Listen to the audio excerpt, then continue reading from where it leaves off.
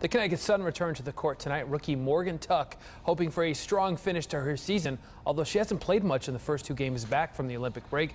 Definitely a big adjustment for her coming from UConn to the Sun. At UConn, she was a star and helped the team win 4 straight national championships.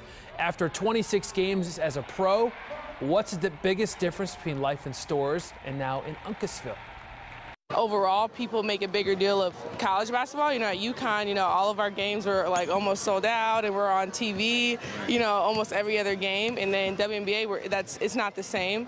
But the thing I think that is a lot different is the competition level. That every night we're playing against the best people in the world, and that's something that's very different from college.